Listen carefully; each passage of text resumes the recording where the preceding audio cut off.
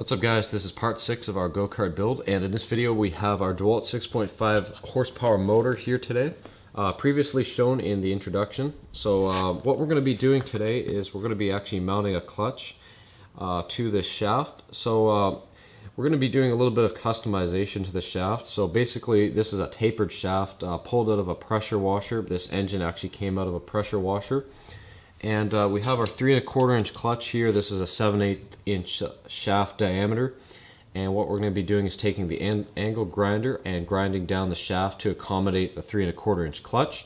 And then after that, we're going to take a Dremel precision cutting tool to grind out a notch in the shaft for the key to be inserted so that the clutch can slide right on and not move anywhere. And then we're going to bolt it on, and we're going to see if it works. And yeah, we'll start off with the angle grinder and grind this down, and hopefully that will help this fit on better. So yeah, let's do that right now.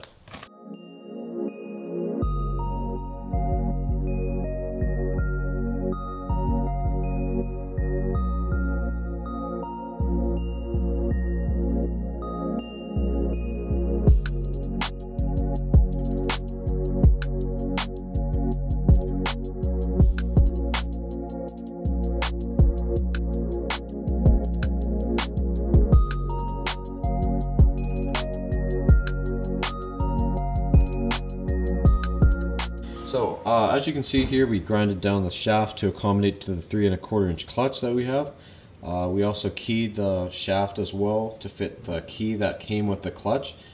Basically the key just slides into this groove here, then you slide the clutch on over that, and then it's held in place with a washer and a bolt. So yeah, that's basically what we did here. If you guys want to watch the next couple parts, make sure you subscribe, and we'll see you in the next video.